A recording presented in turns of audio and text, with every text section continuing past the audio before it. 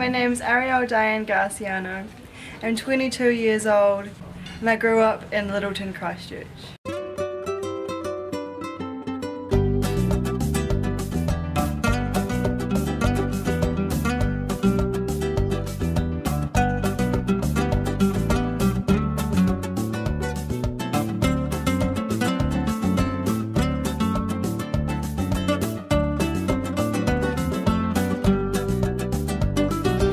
For me, it's another home. You know, when I come here, it's so warming and homely. Not just being Miss World New Zealand and being welcomed as a beauty queen, but just as being welcomed as my home.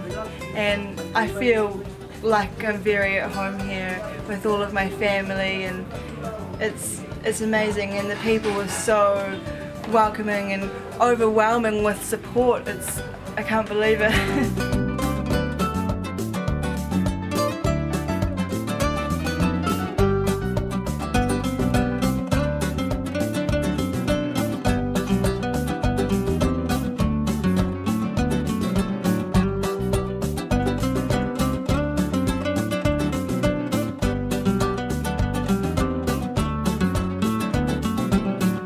One of the most memorable moments was when we arrived in Peru and we drove in and the whole town square was packed with people, and I wasn't expecting it. I was expecting, you know, just a few people gathered around to welcome me, but no, the town was full of people and they had signs and they had a marching band. The kids are marching for me and singing and dancing, and they had banners, and wow, it was really, really amazing. Thank you! Very proud.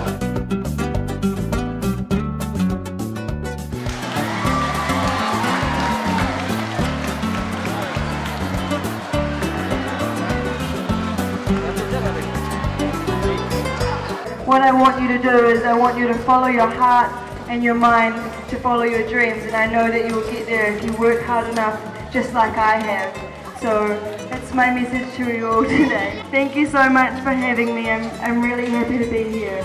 Salamat po. I believe that school is very, very important. You know, even you could be a top student or someone who's really, really struggling like I was. I struggled all through school, but because I know how important it is, even though I was struggling, I pushed myself to do better. And you know, like I said, it's all about the mindset. So I knew that, you know, if these other kids are doing it, I can do it too. There's no reason why I can't do that. So I always pushed myself as hard as I could, even when I was struggling. So that's what I plan to do with the rest of my life. Whenever I'm struggling, I know that I can do anything, so I'll just push myself and eventually I'll get to where I want to be.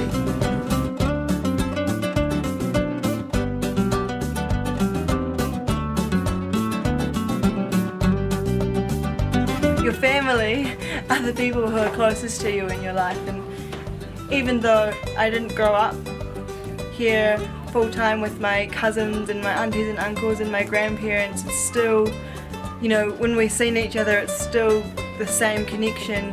I still feel the same as, you know, if we did grow up together. And I'm lucky that I have a really supportive family in New Zealand as well that are there for me.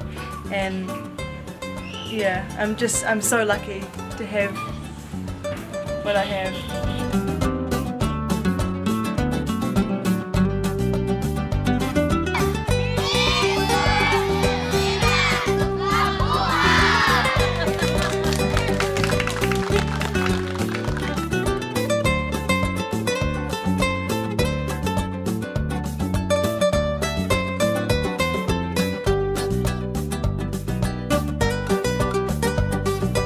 After the Miss World pageant in London this December, I'm not too sure what I'm going to do yet, but I know that win or lose, no matter how I do, I want to carry on with my charity work because it means so much to me, and being in a position where I can help others the way that I have been doing it's amazing. And I didn't even realise how much I was able to help. But I've been here in the Philippines and I've been speaking in schools and doing feeding programs and inspiring the youth, and it's amazing. It's like a dream. I never believed that I, of all people, would be someone who has the ability to do that, and I love it, and I think it's such a great thing. So I want to encourage other people to do the same thing, whether you have two hands, one's for helping yourself and the other's for helping people. So use your hands to do what you can to help others.